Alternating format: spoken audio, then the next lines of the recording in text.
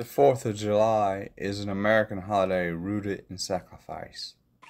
While most of us are spending the week and weekend enjoying our freedoms, we forget that freedom isn't free.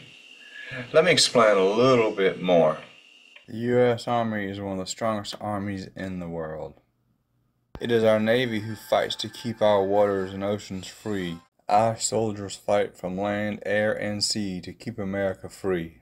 For God so loved the world that He gave His only begotten Son, that whoever may believe in Him may have eternal life. Jesus' sacrifice shows us that freedom always comes at a cost. And that is a no-brainer.